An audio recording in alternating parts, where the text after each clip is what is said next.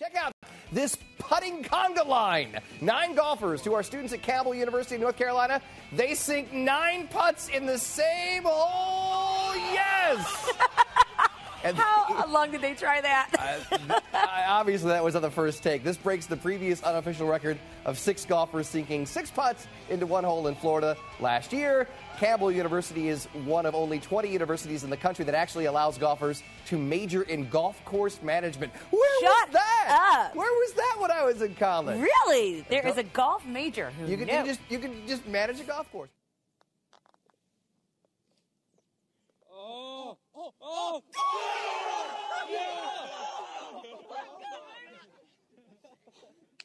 3, 2, 1.